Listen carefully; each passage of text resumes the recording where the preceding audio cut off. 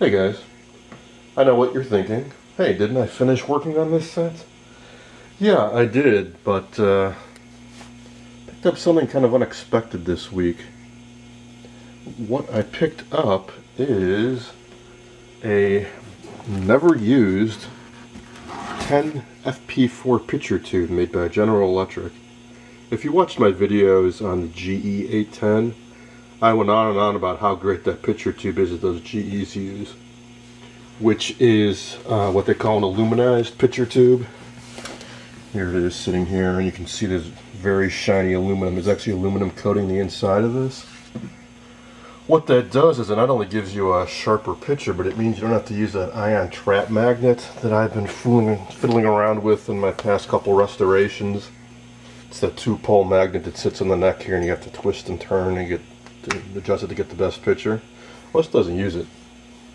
Now, I was quite surprised to see this show up on eBay, because I've never seen one of these for sale before in any condition, new or used, and to get it new in the original box was quite a treat. Also came with this label inside stating that this tube uses inventions of United States patents owned by or licensed to General Electric Company, blah blah blah. I wonder who owns those patents, because as far as I know, GE was the only manufacturer to use this tube. Everybody else used the 10 BP4, which is what's in this set. Also, if you recall, when I first got this set and powered up that tube, it tested pretty weak. Now, it's been playing okay, but I haven't played this set a whole lot, and I don't know how long this tube's actually going to last. Ironically, I just noticed this actually is a GE tube as well. And here's that magnet that you don't need with that other tube. So, what I've set up here is a little comparison. I've got a blonder tongue modulator set up, going to my DVD player with some nice vintage black and white footage, and my set here. So what I want to do is power this up with the old 10 BP4 tube in it. Then I'm going to pop in this new 10 FP4. By the way, I have tested this tube, and it does test out better than any tube I've ever checked before, so this is indeed an unused tube. Or at least it's seen very little use. So I'm going to turn off the lights on the camera and turn off the ceiling lights. Do a little A-B comparison. That it's easy to switch out these picture tubes. Alright, get the horizontal sync going first.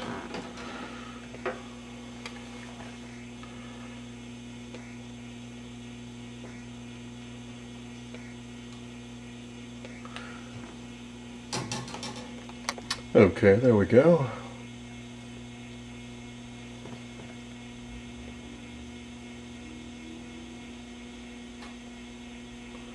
So I want to adjust this brightness and contrast and focus for the best picture I can come up with.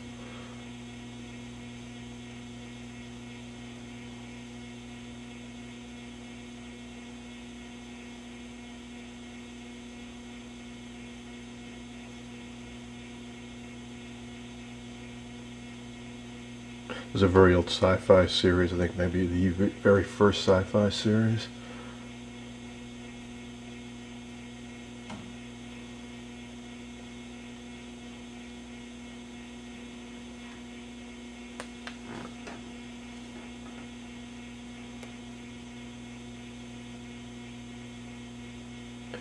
Alright, so that's a pretty good taste of what this tube looks like, so I'll pop in the other tube and see what the difference is.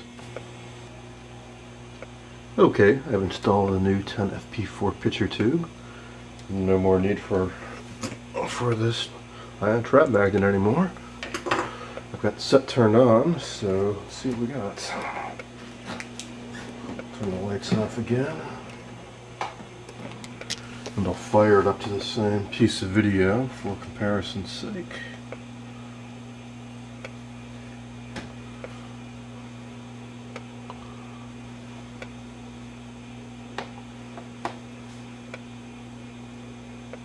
I can already tell that I can get this picture a lot brighter than the old tube. contrast seems a lot crisper too. You know, the blacks are blacker and the whites are whiter. Focus. Alright, so I'd say this tube is a success. Now I suppose it's not exactly kosher to use a tube that this set was never designed for, but it is a superior tube, and I do like this set a lot, and I'll probably be playing it more than some of my other sets. Plus I already have a 10 FP4 for my 2 GE sets that are good, so hey, why not use it?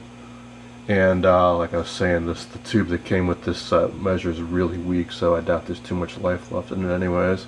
But I'll certainly hold on to it in case one of my sets does burn out. Alright, hope you enjoyed this little demonstration of a 10 FB4 picture tube, and that's all for tonight.